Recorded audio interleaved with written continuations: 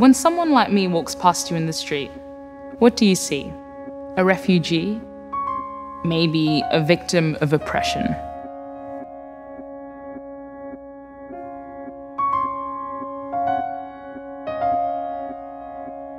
They're often really surprised when I tell them that I'm a race car designer or a drilling engineer. Unconscious bias is all about the shortcuts that our brains make. And some of those biases, some of those shortcuts have negative impacts.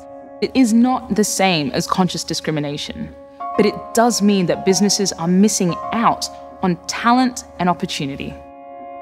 Through my work with LinkedIn, the idea is to start to give people the tools to be as inclusive as they possibly can and give them the ability to look inside themselves and start to understand what they need to work on, what they need to unlearn and relearn.